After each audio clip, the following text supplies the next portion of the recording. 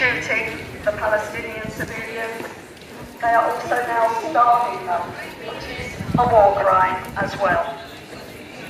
They are not allowing any aid into Gaza, and people are actually dying of starvation.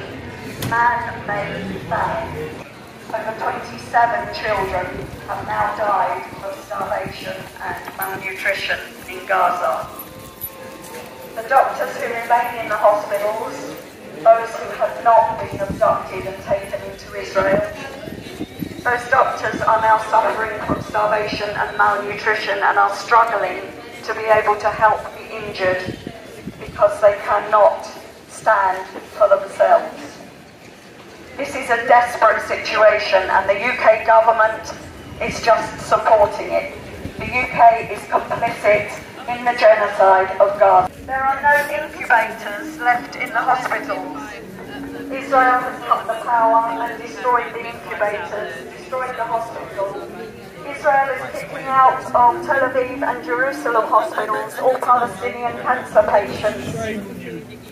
And so they are now being sent back to Gaza, where they will face starvation, malnutrition, no medical help, bombing and shooting by the Israeli forces. In Gaza today, women are giving birth to those malnourished fetuses. The babies are being born, and if they are born by caesarean section, the mothers have no anaesthesia. They have no medical support, no medical help to give birth.